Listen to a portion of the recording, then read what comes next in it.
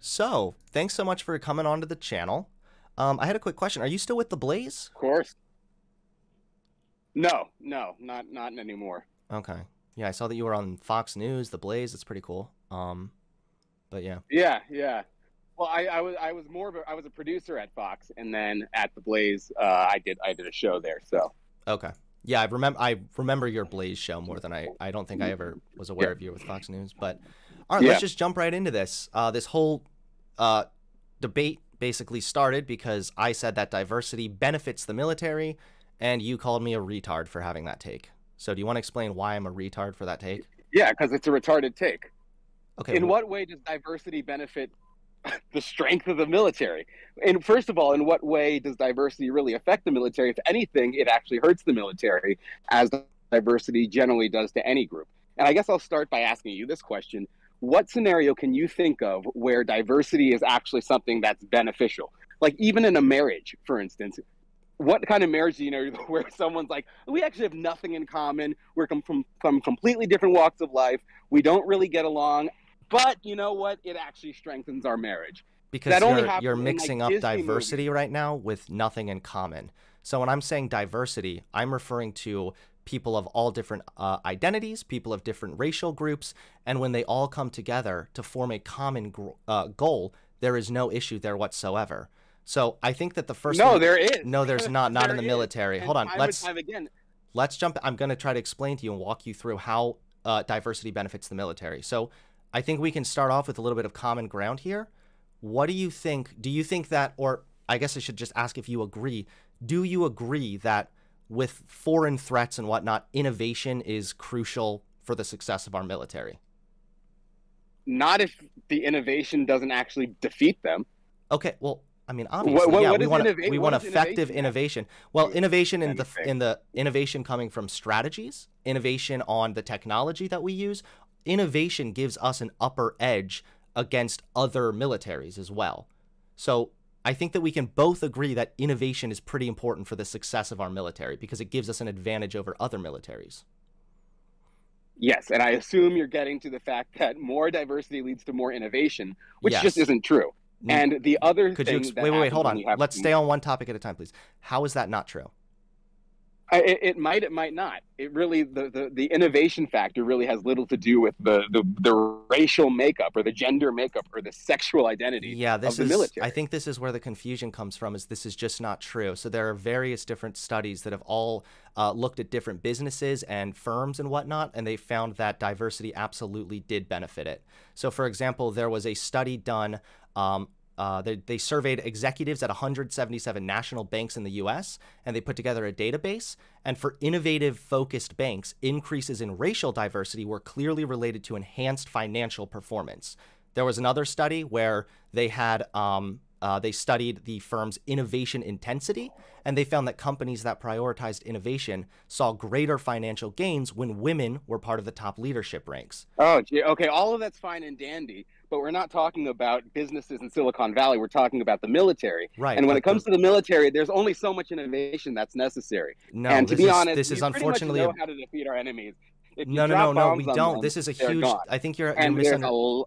Buddy, I think you're misunderstanding a lot of stuff right now. There's a lot of other things that are going wrong with the military. And when you have things that are more important in the military, like cohesiveness, unity, a bond, all of that is more important than this so-called innovation. Like what kind of innovation?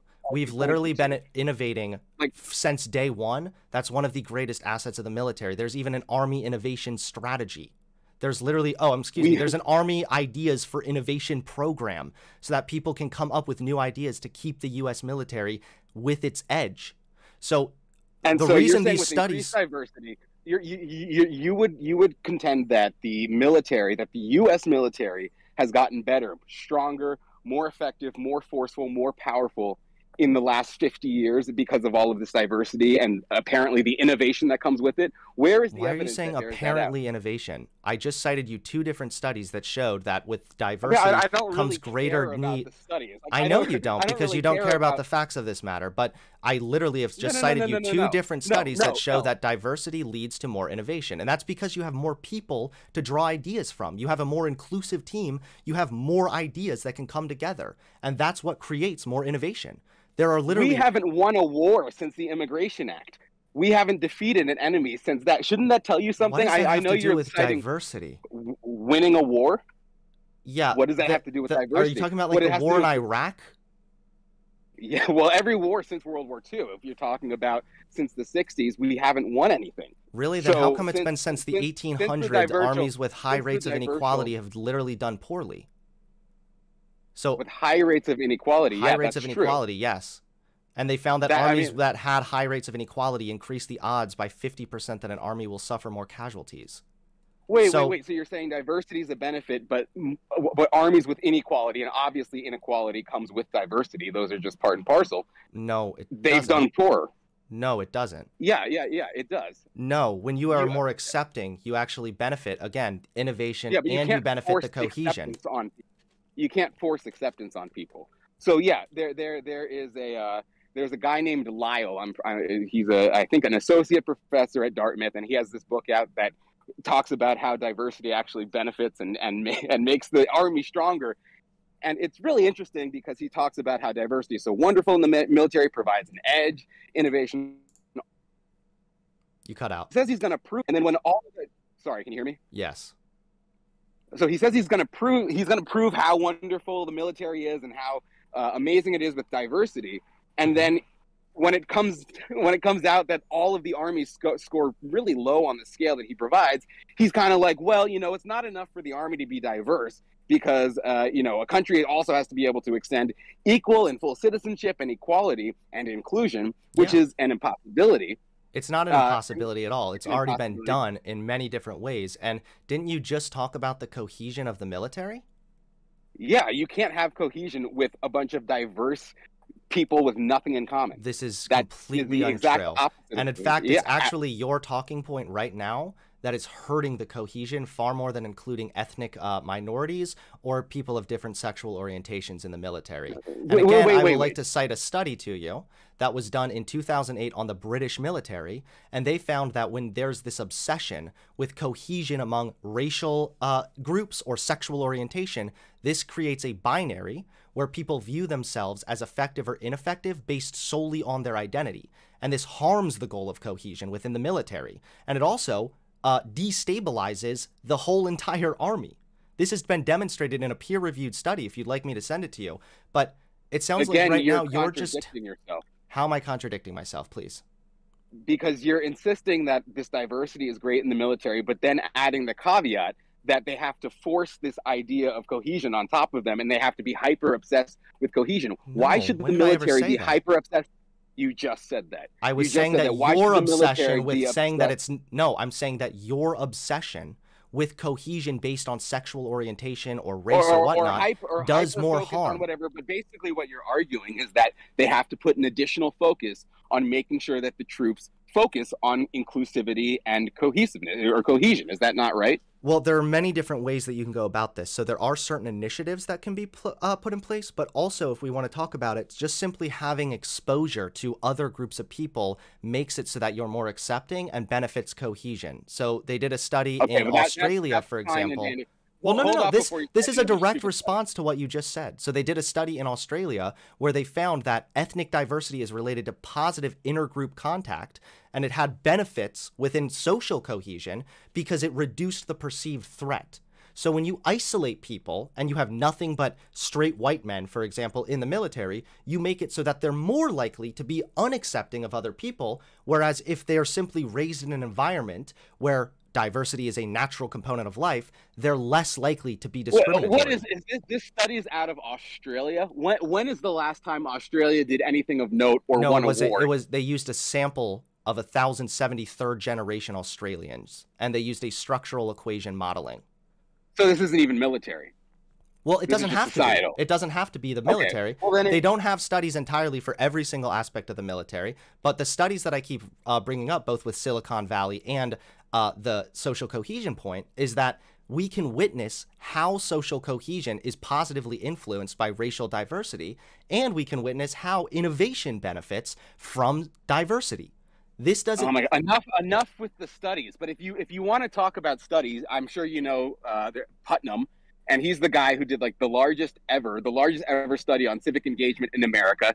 He found that literally by basically every measure, diversity hurts a community. No, this was You actually find that because the community was racist, so it had issues there because people were racist. But when you control for actual trust factors, then that completely vanishes. There are way better and newer studies that have shown once again that when you are exposed to diversity, even if you're around diversity, you become less racist. that you can somehow defeat your enemies. No, in you every become less community where racist. there's We're talking diversity. about cohesion here. That was based on the study you just cited.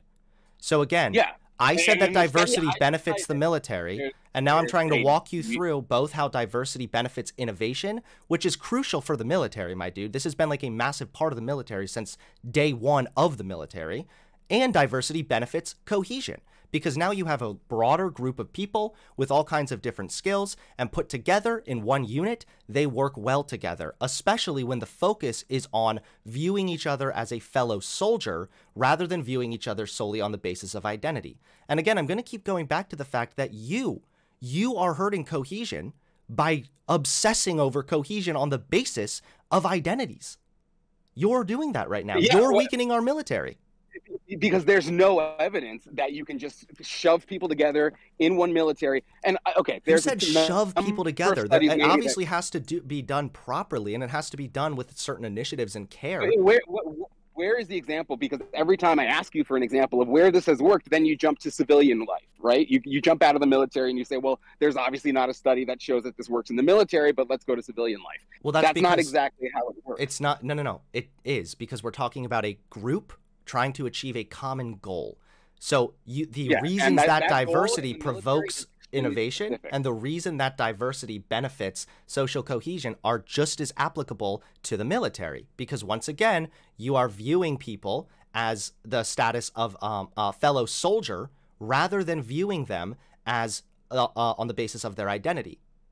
And there is actually a study. Have you talked to? So how many soldiers have you talked to?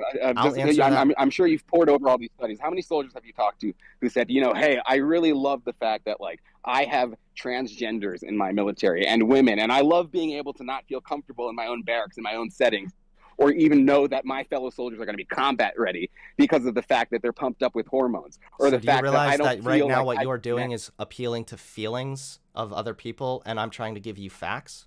I'm literally trying to cite data and information to you, and you're saying, I don't care about the studies. I just want to know what the soldiers are feeling. There have been studies already done with soldiers. For example, soldiers that hold on, I'm answering your question right now.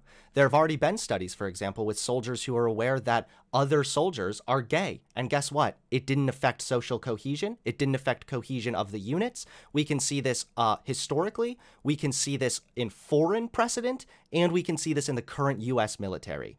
Second of all, as I was trying to say a minute ago, minorities fare just as well in the military when the military emphasizes the end goal of the mission rather than getting hung up on unique individual traits. And this is, again, a peer-reviewed study that found for soldiers who have internalized this culture, it could be easier to see past individual differences such as gender and race and identify others in the unit as fellow soldiers primarily. And what I'm trying to tell you, buddy, is that you can give me every peer-reviewed study under the sun, and it doesn't actually show itself in how the military actually feels. And just as an example, the fact that in order to get this kind of utopia that you're kind of envisioning in the military, you have Lloyd Austin. He had to put the military on hold. They literally weren't allowed to do anything while they figure out how to take care of this racism problem that's rampant in the military. And of course, racism problem just means people posting memes on the internet. But when you have to put the military on hold, but when you have to put the military on hold, it's very telling that you say you don't care. No, hold up. Let me finish the sentence here, all right, buddy? When you have to put the military on hold and say you can't do anything you're supposed to be doing because we want to indoctrinate you guys and make you guys feel like you're accepting and everything, That shows that whatever like diversity goal you're trying to reach doesn't actually benefit or help our military be as effective as it can.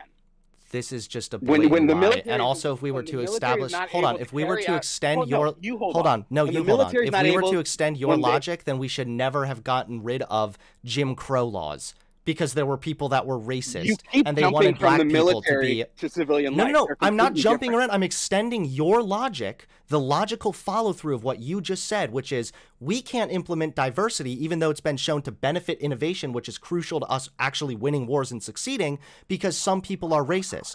And I'm saying the extension of that logic is simply that, well, there were people racist in the United States. Maybe we shouldn't got rid of Jim Crow. You could make this exact same argument. There to jump to right to civilian life, and you're going to get caught in the weeds here, and we're going to go in circles, getting caught in those weeds. These aren't weeds. This is me establishing how bad your logic is. If you have to put the military on hold and say you can't carry out your functions because we want to make sure that we're accepting and diverse and all of that, then it kind of shows you that the military can't really be effective while also trying to achieve this goal of diversity and inclusivity. This is completely untrue. First of all, the entire military. It is true. First of all, the entire military. Am I allowed to respond now? The entire military was not put on hold. But looking in and investigating an issue is very important. I mean, what do you suppose we do? Do you think that we should kick out all gay people from the military? Yes, we don't have to kick them out. They were not supposed to be in there in the first place. Great. So I'm really glad you said that, because now, again, your policies are what harm the military. So, for example, back in the 1990s and through 2010, U.S. armed forces lost between $290 million and $500 million implementing the Don't Ask, Don't Tell policy, because now they had to start sniffing around and doing investigations to find out who was gay and then discharging them after going through costly training. This, again, hurts the military. I don't know why you keep saying they put the entire military on hold. The military obviously is going to have to investigate issues. There's an issue with rampant sexual assault in the military, with male-on-male sexual assault during hazing, for example. Hey, and what do you know? That wouldn't be an issue if you didn't have homosexuals in the military. Wait. Hazing. Two men who are straight are getting, or men who are straight are sexually assaulted by other straight men in hazing rituals, for example. This is a massive issue within the military. So should they just not look into that, I guess, because they have to put the military on hold? These are literally like two-dimensional talking points, my dude. Dude, they can look into hazing, but that's not the same thing as sexual assault, and it's also not the same thing as sexual assault in the form of hazing. I'm being very specific here. Yeah, so it's different from sexual assault. I would need a specific example of exactly what kind of sexual assault you're talking about. Yeah, so an example was somebody having their genitals fondled and a finger stuck up their asshole. So do you think is that sexual assault in your mind? That's military misconduct. So that's not sexual assault in your mind? I would consider that I would consider that misconduct. I would consider Hold on, wait. So if somebody goes against your will and gropes your genitals and sticks a finger up your ass, you're telling me that that's just military misconduct? Why are you so afraid to call that sexual assault? I would probably classify it as sexual assault, but I'm really not sure the point that you're getting at. You're saying because we have straight people in the military with homosexual assault problems, that what? Like, I don't understand what your actual final point is. I'm trying to establish the final point, which is you said because some people might be racist, now they have to put the military on hold to investigate accusations of racism. Like a hypothetical. They did. I didn't hear about this instance, but it wasn't a giant news story when this one instance of sexual assault happened in the military. Whereas it wasn't the just whole one issue. trying to weed out racism and Lloyd Austin having to halt the military, that was a big story and it was a big scandal. Well, that's because racism further benefits or further negatively affects the overall morale. So, like, okay, but even say that racism is an issue in the military. People are racist. That should not be something that the military itself. And this is why you can't make the mistake of extending it to civilian life and then all of a sudden saying, okay, well, this is Jim Crow.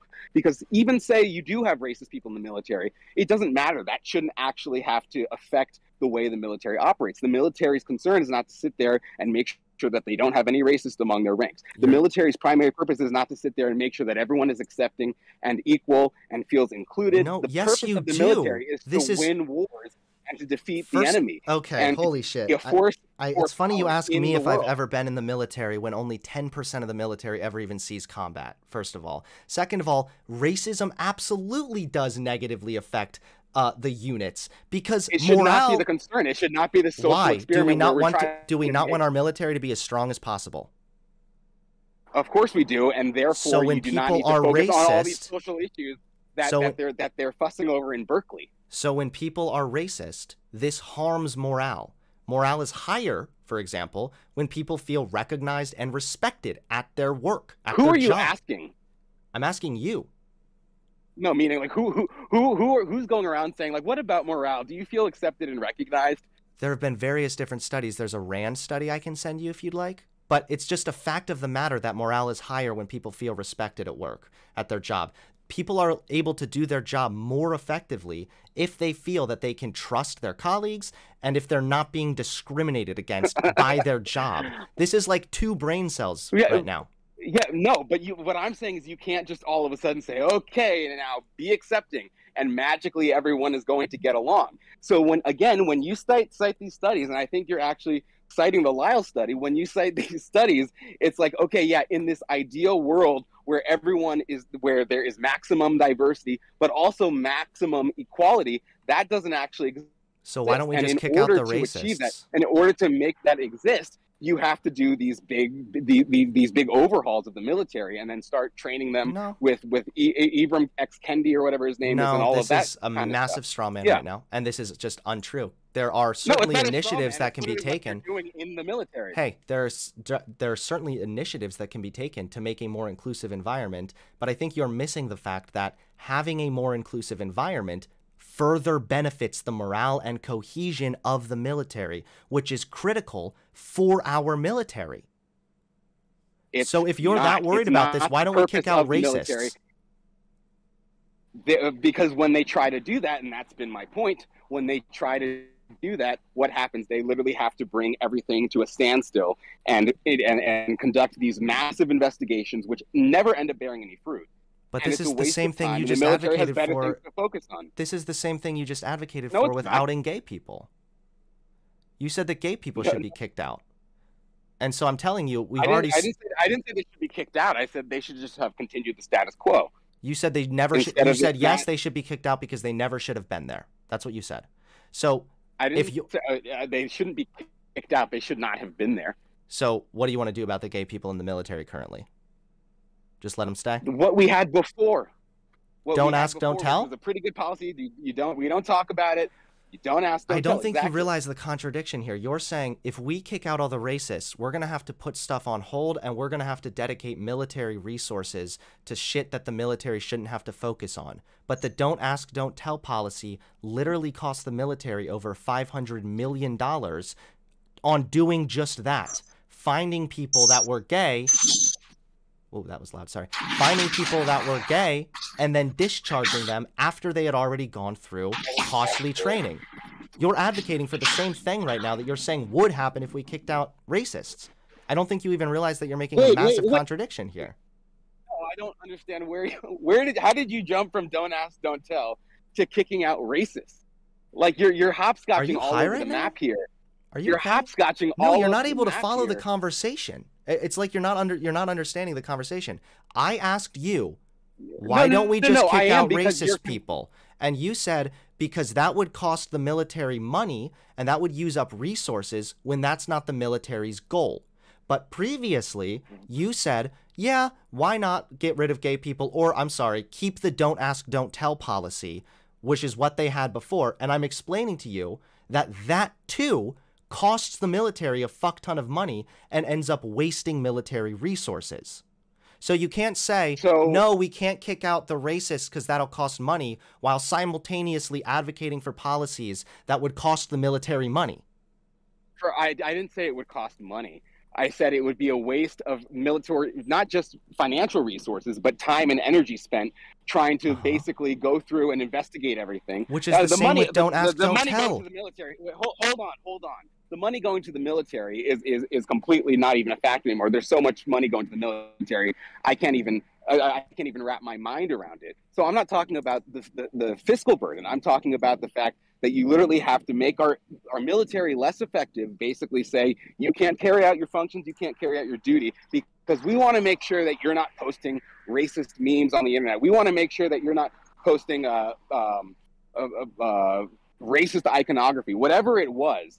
At the end of the day, it's a waste of time and energy. Not necessarily money, because you want to distill this down to a fiscal argument. No, not necessarily it also money. Wastes time. It's it a also waste wastes of our time. military's time and energy Yes. to make sure that people in the military are not posting Pepe memes. And it wastes and are not, military and time and energy to make sure that people aren't gay, and then discharging them if they are discovered to be gay. This costs money. Again. This costs time. This costs energy. This harms the military. You're advocating for one while simultaneously making the arguments for why we can't do the other, even though those arguments are applicable to the policy you're advocating for. Look, here's the deal. At the end of the day, because the discussion at hand is supposed to be how diversity, and that's not just racial diversity, right? That's sexual orientation. The transgender thing is, I mean, that's like not even a question. And I think that any logical, rational person would tell you, we can't have transgenders, we can't have drag queens and transsexuals in the military, in the greatest fighting force in the world, because of a number of reasons. Forget people not being able to respect our military if we have these degenerate freaks running around trying to win wars. But the idea that the focus of the military should be diversity and that it makes it stronger. You could maybe argue that it's a wash, that it has no effect. But the idea that it makes it stronger, the idea that it makes our military more powerful and more effective is, as I said, retarded. Okay, well, you can keep saying that, but I mean, even according to the own Marine Corps, they compared an all-male group to a mixed gender group in a decision-making study. They've proven themselves to be so apolitical. They've proven themselves to be I see. So now when I give you a source that directly comes from the military, you can't trust it because it was probably biased. Yes, you're so big brain. But what I was trying to say is there was a decision-making study. Yeah, hey, excuse me. There was a decision-making study that was done from the Marine Corps, and they ran. Did you shush me like yes, a I did. Woman? I did just shush you. They ran a study, and they compared all male groups to mixed gender groups. You're like a library had them teacher, solve. You're Am like I gonna have to mute you? Teacher. Are you actually are you melting down right now? No, Please. I'm done. I'm done. Go. Thank you. Go ahead. So they ran a study where they compared all male groups to mixed gender groups that had to solve challenging field problems. So this is specifically from the military. Including women resulted in equal or better performance on cognitively challenging problems. Even military journals themselves have written about how diversity benefits innovation. And you admitted at the beginning of this stream that innovation is important for the military. So I'm happy to talk about trans people, but before we do that, I need a concession that innovation benefits the military and that diversity leads to more innovation. Innovation is fine, but diversity leading to innovation is something that comes out of a libertarian talking point from Silicon Valley and is not necessarily the only thing that leads to innovation.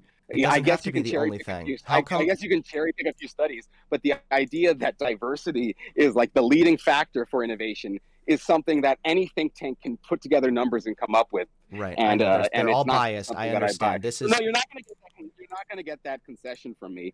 First of all, secondly, the whole idea that innovation should be at the center of the military and not winning wars is that? It's like fantasy land. I think that it's no, like you're in fantasy land because you don't realize that only 10% of the army will ever even see combat. There's a lot more that goes into the military. So can you give me one example of like one of these fabulous innovations that is a direct result of having these? I cited you multiple studies already. There are studies both from studies. I want an example. I want an example of either a the tactical study is an strategy example or a weapon or something that shows that because of diversity in the military, this was the result. Does the study give us that concrete example, or does the study just say, when asked, do you feel more innovative? When asked, do you feel more comfortable? No. It's that they actually were more innovative. And innovate. They actually were more innovative. So there's a reason, for example, why. Hey, calm down, please, buddy. Hey, don't make me go full librarian on you again, okay?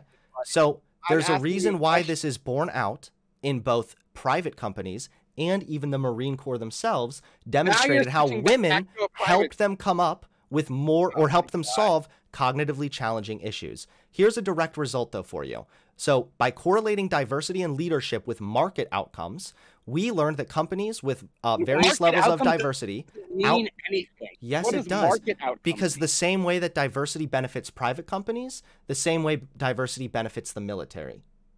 This is why. Bro, you argue like a either a debate teacher or like a high school librarian. I want a specific example of something that came out of the military that very greatly benefited our military. That was the result of like some brilliant woman or some brilliant minority or some brilliant transgender in the military. You can't name one. I'll give you that example once you can show an example of how diversity harms the military. How about that? So anyway, employees at these companies were 45% likelier to report that their firm's market share grew over the previous year, and 70% likelier to report that the firm captured. Can I finish? Can I finish, please? I'm trying to read something aside from your incoherent babbling here. Hold on. Shh. Be quiet. I'm going librarian on you again. I'm sorry. They correlated diversity with innovation, and they found that they captured a larger market share, which is indicative of the fact that when there is diversity in these companies, for example, in a large environment, all with a common goal, similar to the military, they are able to innovate faster and capture a larger market. This is companies that had more diversity. They out-innovated other firms. The reason that the innovation benefits these private firms is the same reason why innovation benefits the military. And it's the same reason why diversity does as well. Where it's working and happening in the military. I already explained to you how the Marine Corps found that they were better at solving problems when women were included. You jumped to the free market. You jumped to the free market. I already explained to you that the Marine Corps themselves found that including women resulted in equal or better performance on field-making decisions. In other words, innovative thinking. Was that a possibility? Because you just saw last week they lowered the test, right? So basically, women in the military, they basically said we're going to make our army stronger by weakening the standards, and they essentially that's a lie. I'm really glad I looked into this because you really are lying really badly. No, because I have to cut you off or else I'm going to be irresponsible by platforming misinformation. So actually what happened was there was a military test, like a physical test, and then it was updated for the first time in 40 years in 2019. And after that update took place, then it was not only unfairly excluding the abilities of women, it was also unfairly excluding older soldiers, National Guard soldiers, and Army Reserves. Correct. So they simply made slight changes for it so that more people could basically take the test. And spreading misinformation, and then said the exact same thing. No, I didn't. You're trying to say that they had a test, and then all of a sudden they decided to change it for the women. What happened was they had a test, and then they changed the test, and then the changes of the test were resulting in unfair outcomes to an excessive amount, mind you. So they made slight changes to it. And also, this was after... They made the changes so that women and old people could pass. And National Guard soldiers and Army Reserves.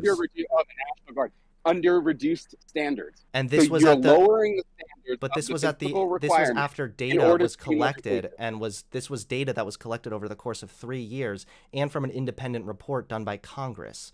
So you need to tell me actually why you think that you know better than Congress and the military, and why you think that older soldiers, women, and troops from other fields should all be excluded. Why do I think I know better than Congress and the military? Because yes, what have they done to prove that they actually know what they're doing or talking about? Wait, can you please actually answer the question? Can you answer my question without a question? Why do you think that you know better than Congress and the military when it comes to these tests and these standards?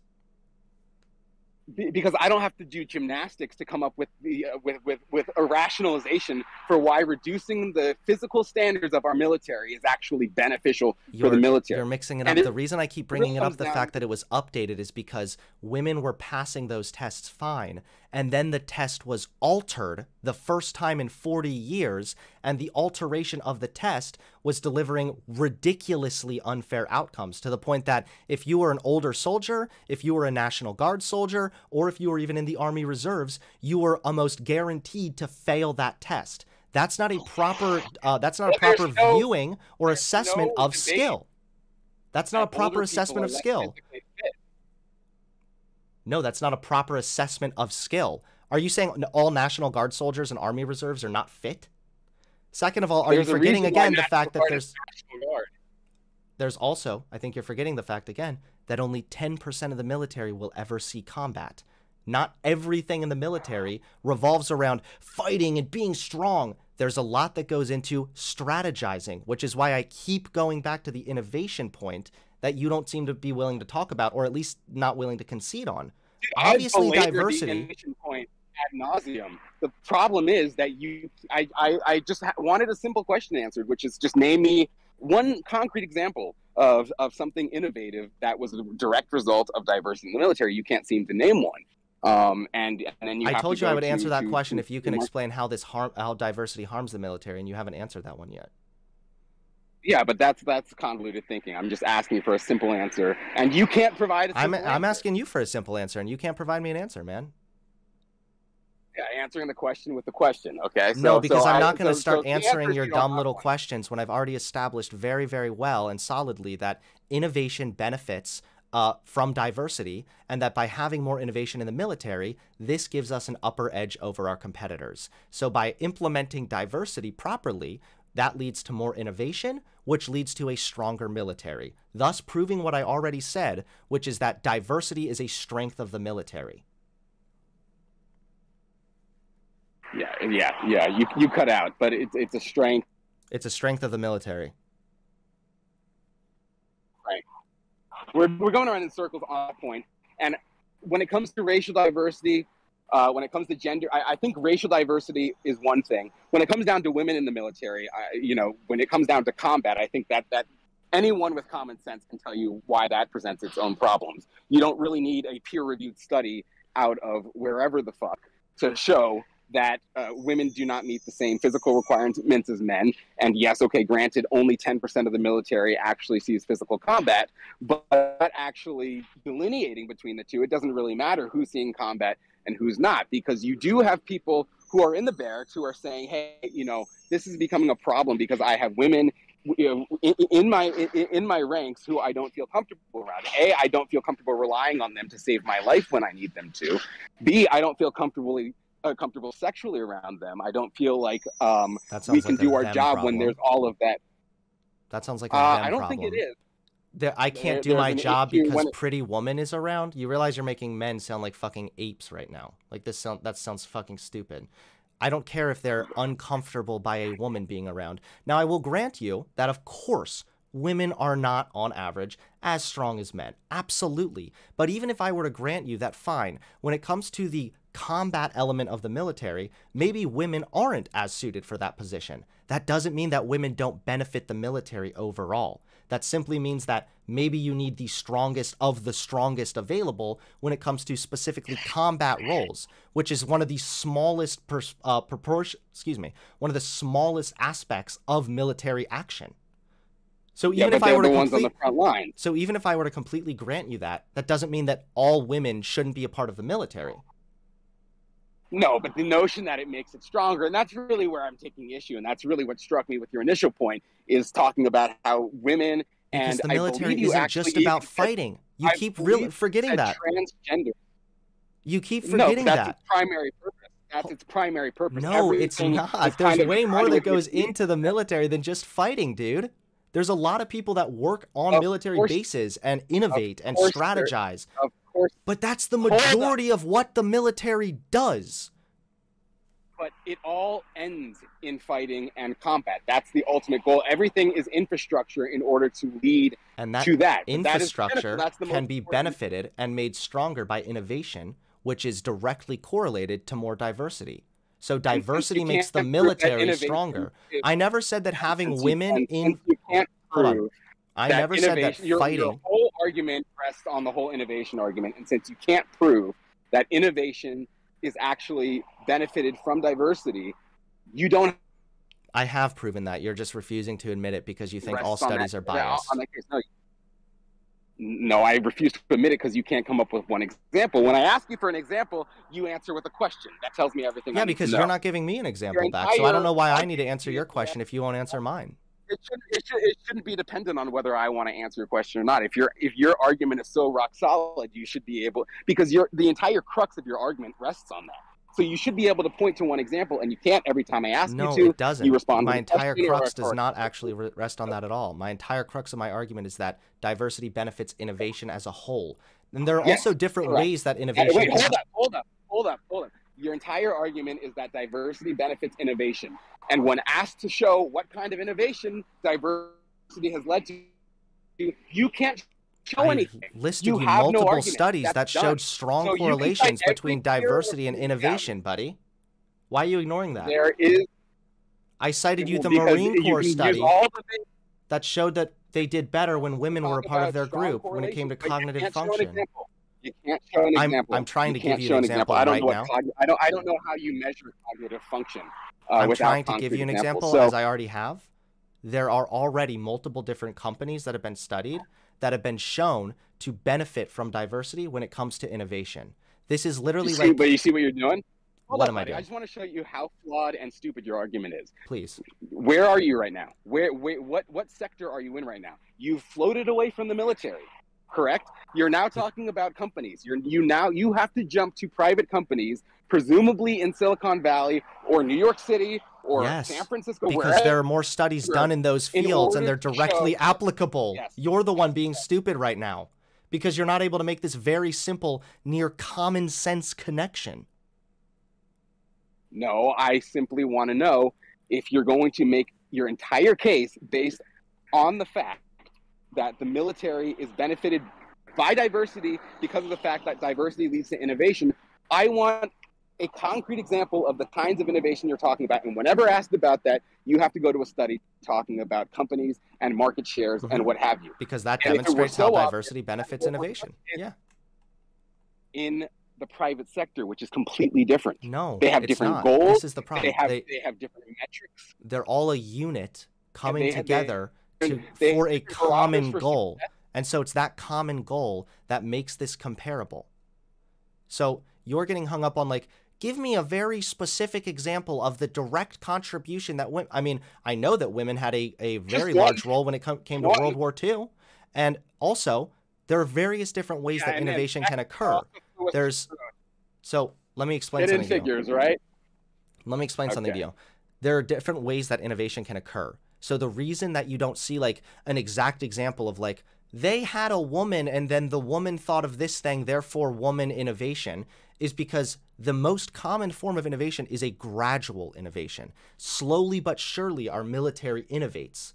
And so there are multiple different pieces that connect there. That's why it's not as simple as just, here's a woman and then an idea came up, lol. It's that over time, as you have more people participating in the military, that contributes to gradual innovation. So I think that that's part of the point that you're missing. And they have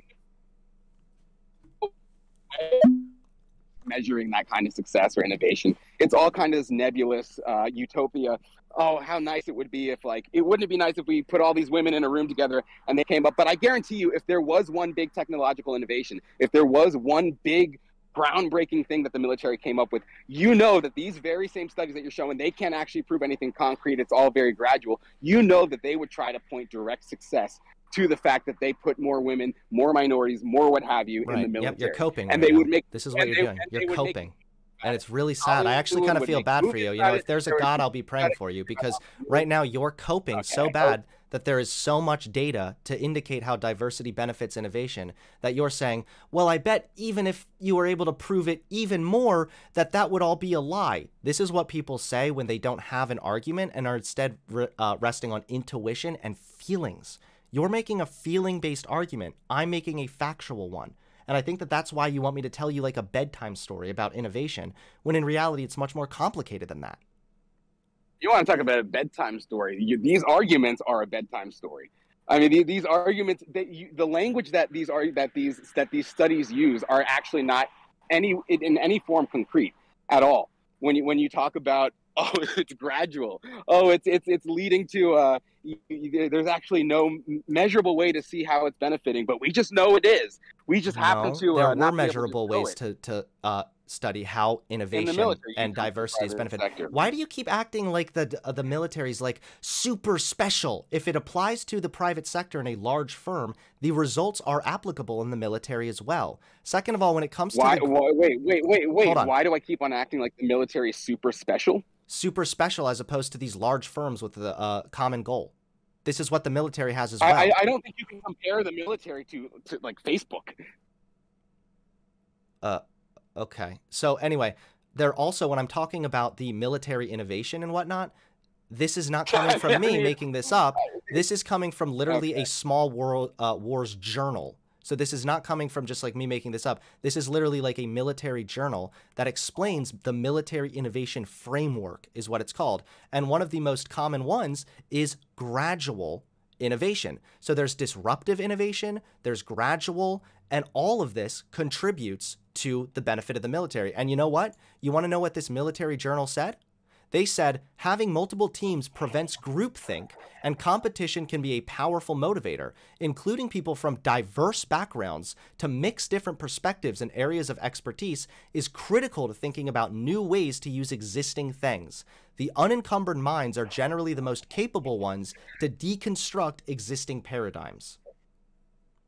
Yeah, all of that's fine and dandy, except for it says including, first of all. I thought that language was interesting. It says including people from diverse backgrounds. That's not the driving force. And when it can point to something that's... Sorry, go ahead. Maybe I'll... Your phone is breaking up. I think your phone... I don't have the luxury of sitting there. Oh, I don't have the luxury of sitting there and being able to read. What is this, from military... Small World military Journal. Yeah, I'd be happy to send it to you if you're interested. It's a military journal on how the innovation structure kind of works and takes place. I would love, you know what I'd love? I would love a think piece on some brilliant victory that we had in the military that was a result of all of this innovation. Because it seems very nebulous, it seems very abstract, and it sees very nice. To be honest, I would love for it to be true. But when it comes to winning wars and breaking things, I'm not exactly sure that I'm convinced by this think piece, which sounds fascinating, and you're free to send it to me. Okay, yeah, but that's not the only thing that I cited. But the other thing that struck me about that made me think that you're a literal retard, okay, which you haven't convinced me otherwise, is that somehow transgenders are included in this. So are we just moving off the innovation point then? Are we just? We're going around in circles, dude. It's I know. I'm wondering if you want to, if you're just ready to move off the innovation thing completely. Yeah. Okay. So when did I mention trans people in that clip? I don't even think I did. Did I mishear you? You may have. I just said diversity. What are your thoughts on transgenders in the military? Usually the way I look at it is LGBT individuals entirely. So I look at it from like gay people and trans people, bisexual, lesbians. Basically LGBT people as a whole. And yeah. And you don't think all of that sexual confusion and all, I mean, not to mention the trans thing is specific because of all of the medical magic that's required to make their fantasy a reality. But when it comes to like the confusion and the idea that basically people who are that psychologically tormented and confused should be serving on the front lines, or even contributing in any part. Why do you keep saying that? It doesn't necessarily need to be on the front lines. There's a lot more to even contributing in general to the military. You don't think that causes a lot of problems that just should be removed from the military? It doesn't. So there's actually, I'm sorry, I'm gonna have to go back to the facts here, and this is, I know it's gonna get scary, but there was actually a RAND research and development study that found that the readiness impact of transition-related treatment would only lead to a loss of less than 0.0015% of total available labor years. As a point of comparison, in the Army alone, approximately 50,000 active component personnel were ineligible to deploy in 2015 for various legal, medical, or administrative reasons. So no, trans people really don't have any kind of an issue on the readiness of the military. If you want to talk about cohesion, there's evidence from foreign militaries and the U.S. military, which has indicated there's really no significant impact on unit cohesion. Wait, what did you just read me? Read that one more time, because that literally was word salad if I've ever heard it. Evidence from foreign militaries has indicated... No, before that. No, go back. There was a RAND study done which found that the readiness impact, like how ready you are to go, like work. Understand what readiness, okay. Okay, the impact of transition-related treatment would only lead to a loss of less than 0.0015% of total available labor years. As a point of comparison... Okay, put that in English. That literally is, like, that's the problem with these studies. And that's the problem with these. The problem is you can't understand them, and you're calling me the retard right now. Anything. No, that didn't say anything. That didn't say anything. It showed that readiness was not impacted negatively by transition-related treatment. That's what it shows. How do they measure that? There's literally no way to measure that. Why don't you look into it, buddy? Like, you seem very critical of these studies, but, like, you're not even able to understand them. Like, let the record show that you... No. Let the record show that you called me a retard, and now you're actually acting retarded. Just let the record show that. Because there's no way to show that their readiness... And by the way, when they talk about readiness, usually they're referring to combat, or they're not. I assume they're not talking about their readiness to input something into a computer. So when they talk about readiness, that's what they're talking about is combat. They're talking about readiness just with labor in general in the military. Yeah, so whatever job they might have. When it comes down to labor. Because whatever job they might have, there's not a significant reduction in their ability to do that thing because of transition-related treatment. Right. So basically, it has what no they're negative doing impact is they're on their ability to do the job. They're arguing against. They're attempting. This study is attempting to combat the narrative that that soldiers who have transitioned are. There was a large argument out there that was saying, the problem is that soldiers who have transitioned, when the time comes, they're going to be like, oh, my darling, let me take my hormones. And because they do need regular hormone treatments, they need follow-ups to the sex change doctor. They need all of that. And so this argument just seems to be trying to combat the narrative that, no, they are prepared. They are ready. They're ready to take this on. It's almost like facts contradict feelings. Yeah, it's tough. It's tough when facts contradict the feelings. And to show that there's no that there's no connection between the two, it just flies in the face of common sense. I don't need a study to show that someone who is constantly needing hormones is not necessarily going to be ready. Someone who has transitioned can't necessarily. Well, with all due respect, John, you're retarded, and I think that your ideas came straight from the John, because this is the most delusional thing I've probably ever heard.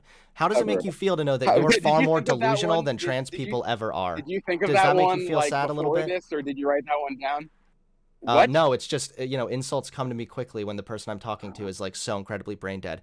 We don't appeal to common sense. If we did that, again, I'm going to make a logical follow through to your argument.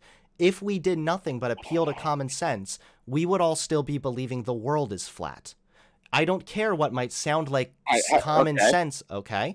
What I care about is what the research shows, which is that there is not an impact on cohesion or the ability of trans people to do their jobs on the military when they transition. And that is what the studies have found. Yeah, but you do know that the people who are conducting these studies and this research have very little experience in the actual military. They tend to be academics. So you're making the Cope argument again, which is there's data that directly contradicts my fifis, so they were probably just biased or wrong, or because they're academics, they can't be trusted. I think when you look at studies, of course you have to look at where the study's coming from. You can't just take a study and accept it at face value. I know, but you also have to look into it, and you can't also just listen to a study and then instantly say, well, it was probably biased because it contradicts what you feel. But I've actually looked into the... You are saying that, and I've actually looked into these studies. So yeah, there's no real negative impact on the military when they include transgender individuals. And again, I'm going to go back to what I said before about cohesion and morale, which is really important in a unit. Morale is higher when people feel recognized and respected. If you have a transgender soldier, it benefits cohesion when they are able to communicate about that fact openly. That enhances trust, and that builds morale, and it benefits cohesion. No person has the right no person in their right mind is comfortable sitting in the same room as a transgender person. Okay, so, well, again, you're literally, no. You're taking the fact that you're offended. You're an offended little bitch baby who's too scared to be in the room with a trans person, and you're projecting that on all of society. Thankfully, a lot of us have more than 2 brain cells, and some of us aren't afraid to sit in the same room as a transgender person. Furthermore, I didn't say afraid. I said comfortable. You have to feel comfortable with your fellows, with your military. You can't just feel like, okay, I don't want to be Your phone keeps be like in the showers with them. Your phone cut out again. I'm sorry. I think your phone's trying to prevent you from making this brain dead argument. The idea that that people are comfortable around transgenders, that's just that's not true. You ask any regular person, hey, how do you feel? Keep cutting out. Feel a transgender serving you food? They're going to be made uncomfortable by it. It's not something. I don't care what people say on paper. I know enough people, and it's not like I'm only in like far right-wing circles to know that this is generally something that people aren't comfortable with. They certainly aren't comfortable with putting their lives in the hands of these people who don't even know if they want to keep their own lives. Okay, when you talk about this is really hilarious. Well, I'd be more than happy to get into that conversation another time if we want to talk about the suicide rate. But again, hold on, be quiet. I'm going back to the librarian mode. Yeah, and that suicide rate is because of societal discrimination largely from people like you. So what we've learned today is that you care more about cohesion in regards to sexual orientation and gender identity, so much so that you're willing to actually hurt the cohesion of the military, according to all available data. And because you're scared of trans people, you want to hurt the overall morale of the unit. There is even foreign precedent, again, that has shown that by repealing exclusionary policies, it had no effect on high-performing personnel. It didn't negatively impact anything. So you, my friend, are actually actively arguing to make the military weaker because you're too much of a bitch and you're scared to be around women and people that are different from you. Military weaker. I'm trying to make the military weaker. Your arguments directly lead to it. Yeah. In the military. Yep. Because of the fact, and then when I say, well, they have a high suicide rate, I don't know if I'd necessarily feel comfortable fighting or working with people trying to fight in order to win a war alongside people who don't know if they want to keep their own lives, who don't know if they're stable, who might be depressed, who are far more likely to abuse substances.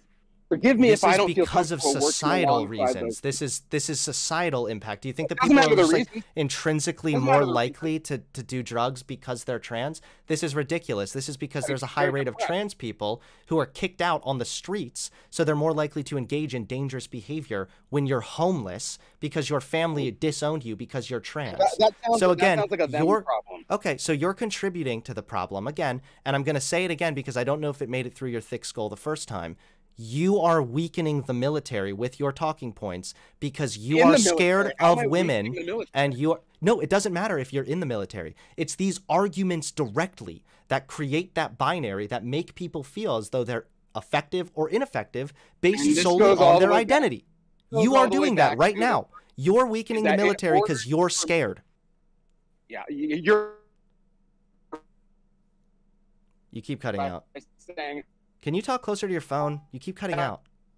Okay, can you hear me? Yeah, now I can, but you just keep cutting out. So go ahead. I'm on the way. It's 90 degrees here, and so I'm on the way to the beach to enjoy the weekend. I'm not in the military. I have no Oh my God. But at the end of the day, my mentality is probably more representative of people who are actually in the military, because what you're saying, and you're acknowledging that, you're conceding it by saying that we have to have all these training programs in order to basically, this goes back to the first thing we were talking about, in order to force these people to be more accepting. No, it's not about forcing people. It's about creating an environment where there's less a perceived threat of people that are different from them. See, I don't want people to become like you, who's really scared of anybody that's different from them. Instead, we need to have stronger cohesion and good morale in our military, and this has all been demonstrated to be benefited from diversity. Second of all, it would be very easy for me to explain to you that there are even studies done where people in the military have been surveyed themselves, and 23% 43% of respondents stated that they were certain they worked with a gay or lesbian individual, and out of these, 64% reported no adverse consequences for their military unit's morale, and 66% stated that their personal morale was not affected in any way. So this is actually coming from people that are in the military, and they're saying it's not negatively affecting anything. You have feelings, I have the facts, and this is why you're so desperate right now. I literally don't. You went from talking about how I feel to saying that, okay, admittedly, it is a problem, so therefore we basically have to create an environment. I think those were your exact words, is create an environment of inclusivity. And what I'm saying is it's not that easy, because the last time they did that, and we're going to go back into a circle, the last time they tried to do that, they basically had to put the military on hold. We are going to go back to that, because if we applied your logic to any other situation, then we would certainly have not made the progress and have the benefits of the society that we have today, which is why I brought up the Jim Crow thing at the beginning of this conversation. Right, but you speak in such utopian language, and none of it is actually concrete. None of it actually bears itself out. All of it is just these fantasy talking points that basically, and it comes down to a larger problem that we're seeing in society right now, which is that equality and inclusivity is the goal in of itself.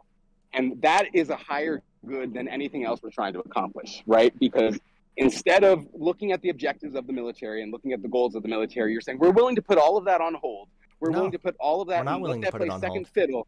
No. So that we don't have to put it on hold. So that we can accomplish. Are you forgetting utopian... that it's not utopian? I think that you're forgetting that the military trains people all the time. That's one of the things the military does. That's like saying, so you want to take the military's resources to train people on how to fight? Yeah, the military trains people. If there is certain initiatives to implement diversity in a healthy way, that is a good thing, again, because diversity benefits the overall innovation and thus strengthens the military. You can't be trained to be accepting or tolerant of something that flies in the face of everything that you've learned growing up. This is a lie. Which is essential biology. You're not going to convince someone who's in their late teens or 20s that all of a sudden biology isn't real. That all of a sudden no one's saying that. You just don't understand the issue. But why in the world are you saying that when I've already provided you with the study that showed that exposure actually leads to less discrimination? Probably because when you were reading the study, I wasn't listening. Well, that would make sense why none of your arguments seem to, refute anything I said at all. That could definitely make sense. No, because every time you're like, oh, it's a peer-reviewed study, my eyes just glaze over. I've seen enough of these studies. It's funny because you're so scared of the facts. It's hilarious. I love watching it. No, I just let it be known that, like, for a long time, it was... Hold on, hey. And I'm like, you know what? No, you hang on. I was like, I know this guy is just going to give me study after study after study, and at the end of the day, it really shouldn't come down to these studies, because every study can be manipulated. Every study can be curated and made to say whatever you want it to say. Yep. But at the end of the day, people know what logic is. People know that in their own personal lives, people know that they're in their own communities and in their own neighborhoods and everything, that all of this stuff does not actually bear out. And so you poo-poo on common sense, and you say that and you say that common sense has no role in argument and that logic has no role, because I'm looking at these peer-reviewed studies, and what I'm telling you is that your studies are shit.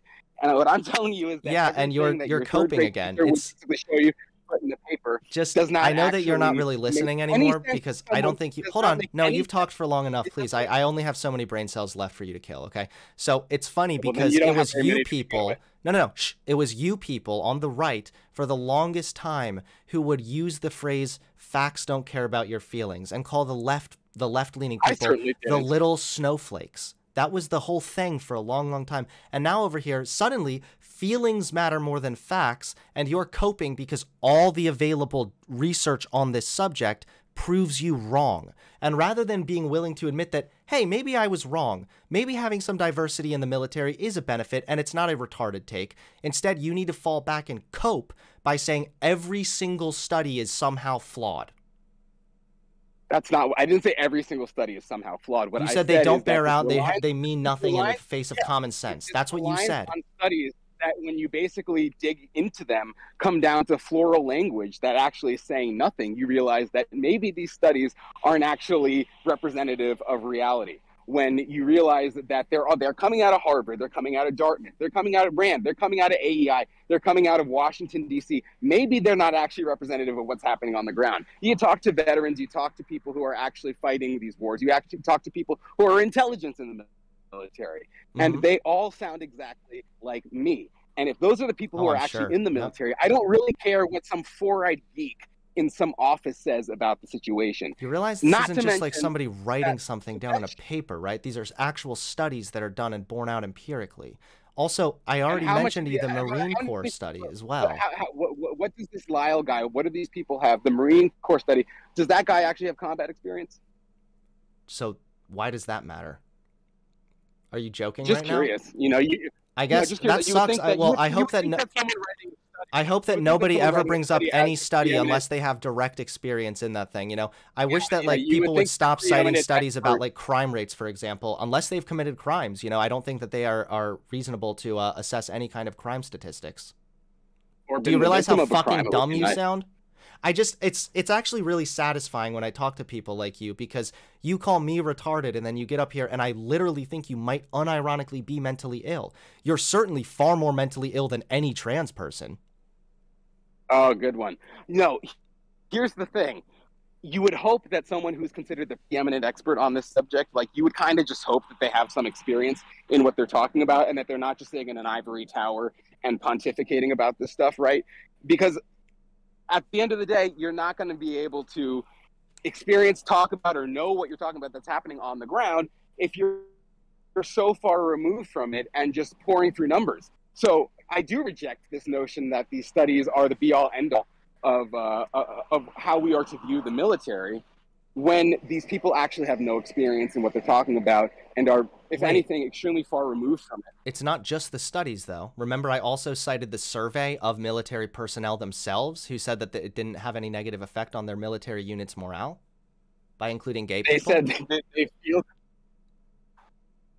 You said you want to talk to the actual people that are on the ground. They spoke to people that are actually on the ground, and they found that including people didn't affect or didn't negatively affect their unit's morale. Yeah, and I can show you a study that shows that they did. Really? And I've talked to far more people who have said that they did. Yeah. Okay, well, I didn't know we were basing this all on people who we know. Maybe I can get like a transgender soldier on here, and then your entire argument would be blown up. Like that's the delusion that you're operating on right now, dude. Why don't you get Chelsea Bradley Mann or whatever on your show? Talk about you know, how her and her deserters, I think I have to say her because we're on YouTube, how her and her deserters, you know, how they feel, because what are they're likely to desert it. What is that number, 70% or something insane like that? Because they're trans, they're more likely to desert, they're more likely to do drugs, they're more likely to commit suicide. They're not more These likely are really to desert. strong. Actually, you want to know something really interesting? Again, it's funny you keep complaining about the problem that you're creating. So we've already established how your dumb fuck talking points hurts the cohesion, but also when you actually contribute to discriminatory practices or discriminatory talking points, that actually makes it more likely that soldiers will desert. So, for example, we have studies showing that when people face inequality, they're 70% more likely to desert the battlefield. This harms morale. So by accepting trans people into your military, especially trans people that are already fucking there, you benefit morale and you make it less likely that they would ever desert. Yeah, they are fighting for their country, and you're mad because you think they're different and weird. You can't just sit there and say, and snap your fingers and say accept, and it's like magic. Like, how do you just say, everyone, you must accept transgenders, when it's an aberration of nature? It should make people uncomfortable. It should make people feel weird. Because it's just deviant behavior. Why are you appealing to nature right now? Biology, nature, science, whatever you want to call it. But are you making like, because it's natural that means, or because it's not natural that means it's bad? Because it's unnatural, it makes and you shouldn't feel that. And your solution is to what? Your solution is to what? My solution is to not be running on 3 brain cells, basing shit off nature. So if we, again, I'm gonna actually, well, no, I'm not done talking. I'm about to make this argument here for you. So again, I'm gonna have to make the logical follow through of your claim. If we were to do that, then you would have to tell me that raping somebody is moral because it happens in nature. It's natural. But as humans, we recognize that that is wrong. Just if something exists in nature or doesn't exist in nature does not mean that it is immoral or wrong in human civilizations. You're making dumb arguments again. How did you go to rape? How did you jump to rape? This is a complete perfect demonstration of how you are not listening to a word I'm saying.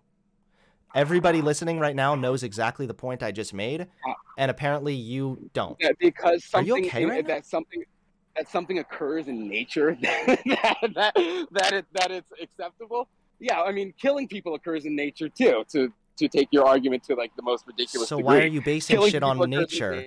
You're disproving your own point right now. I know. There's still a natural order. And I'm not going to bore your audience right now with an argument about natural law. The natural order, yes, exactly. But I think it's fair enough to say that biological expressions of sex are not along the same lines as rape and murder. And it's I know it's a reduction to absurd, but you know it's still a ridiculous point. When you all I was trying to establish is when you appeal to nature, you're not establishing that that thing for humans to do is actually immoral, because there are lots of things that happen in nature that are immoral. Who is going to you're telling me that transgenderism is actually it's not just immoral, it's actually the moral thing to do. I mean, that's demonic. When did I say that? That's actually satanic. Oh, wow, it's satanic, huh? Discrimination. Will you pray for me, John? Will you ask Sky Daddy to help the demons come out of my soul, please? Like, I don't know where to take this conversation at this point. The entire time it's been you coping that a fuck ton of studies prove you wrong, and then you trying to lie and say that if you talk to actual soldiers, they would tell you it's bad. Meanwhile, we have surveys of actual soldiers that say it's not bad. And then you say, it doesn't matter in the military, even though we have literal military journals saying that innovation benefits from diversity. You're lost. You're a lost little lamb right now. No, because your entire argument's built on a lie. Your entire argument, I'll go back to it, rests on the fact that innovation is benefited by diversity. When I ask you what kind of innovation can you show me that was a result of diversity, you go into spirals. No, I explained this 5 times now, and it just shows that you're not listening. I literally already explained this 5 times, buddy. After you started being a fucking idiot. But at the end of the day, I'm the one who's retarded, allegedly, even though you're actually talking like a mentally deranged person. We've established that diversity benefits innovation, and innovation is a crucial element to the military. And we've established that it doesn't actually harm morale. Instead, it's your type of an attitude that negatively impacts cohesion and morale. Do you have anything else to say? Do you want to let's go ahead and wrap this conversation up, because I don't think I'm ready to lose any more brain cells. You're able to show me the kind of innovation you want to go ahead and that diversity leads to. I already did that with the various different businesses that tracked innovation, all right? Do you want to give a quick shout out to your channel? Yeah. Fuck you. What a fucking piece of shit. Oh my god. Here I thought I was literally like practicing so hard for this. I thought that this was going to be a much more challenging conversation. Oh, there's actually a Department of Defense article right here showing that diversity, equity, and inclusion are necessities in U.S. military. Don't forget to hit that subscribe button and click the bell so you get notified when I drop a new video.